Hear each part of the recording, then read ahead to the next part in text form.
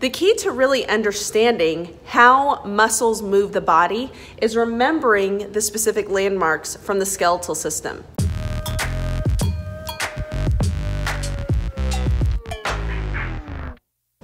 If you're one of my students, this week you are going to have to learn the origin, insertion, and action of all the muscles we looked at the week prior. A lot of that can just be memorized via Quizlet or going through your own flashcards or just looking at the lab manual. But for those of you who struggle with memorization, that would be like me, I want to walk through a few examples of how you can study this information, and then what I'd like you to do is follow that example for the remainder of the muscles to really help you learn this for quiz purposes. I want to use my little muscle man model here to help illustrate a point. If I were to do my best Joey Tribbiani impression and say, "Hey, how you doing?" which is a really bad impression, and I should probably edit that part out of this video, to be quite frank. But anyways, if I were to raise my eyebrows like that, and you were to look at this muscle man and say, "Hey, what muscle is responsible for that?" you might be thinking, "That's the frontalis," and you would be correct. So let's take a closer look and see why that's the case. Here we have a closer look at the frontalis. So let's look at the origin and insertion. The origin of the frontalis is the epicranial aponeurosis, and the insertion is going to be really the skin of the forehead and the eyebrows in this area right here.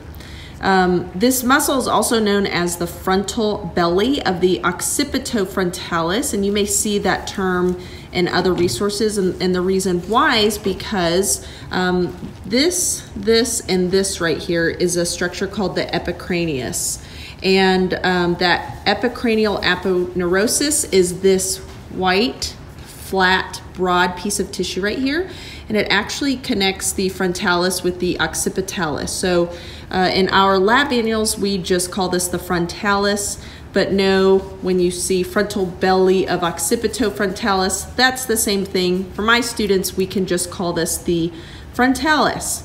So the origin being the epicranial aponeurosis and the insertion being the skin at the forehead and the eyebrows, we can see that if the insertion moves towards the origin, which is what we generally see, that this will cause the eyebrows to raise like so.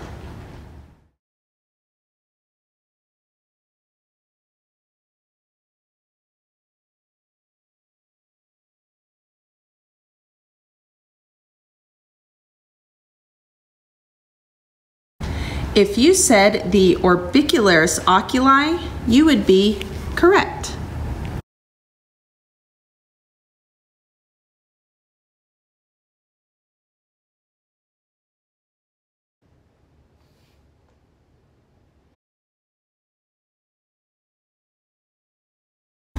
Hopefully you said the orbicularis oris.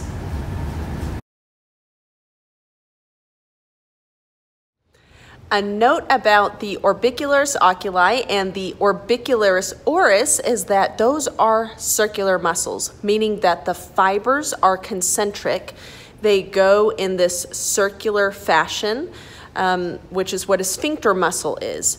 Whenever a circular muscle contracts, it will close, meaning when the orbicularis oculi contracts, it will close, which means we are winking, blinking, or squinting. And when the orbicularis oris closes, we are closing the mouth, or we are pursing our lips, as Zoolander would do.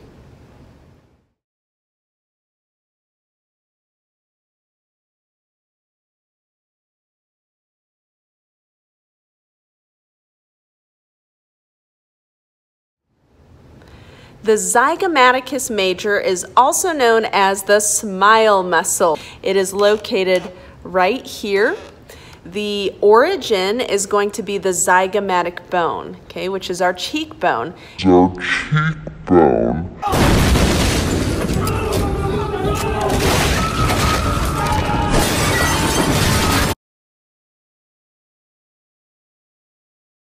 our cheekbone, and the insertion is going to be the corner of the mouth. And so remember, if the insertion moves towards the origin, okay, the insertion moves towards the origin, what happens when that muscle contracts? It is going to pull our mouth into a nice smile. So every time you smile at someone, and I hope you're doing a lot of that now, especially these days with all of the isolation we're having to do due to COVID-19, think about that zygomaticus major.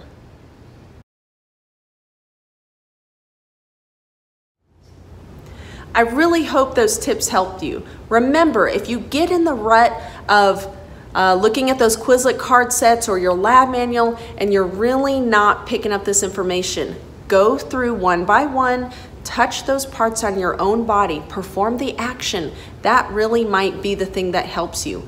Repetition is your friend for this kind of information. A lot of it can be memorized, but why not really put it in your brain?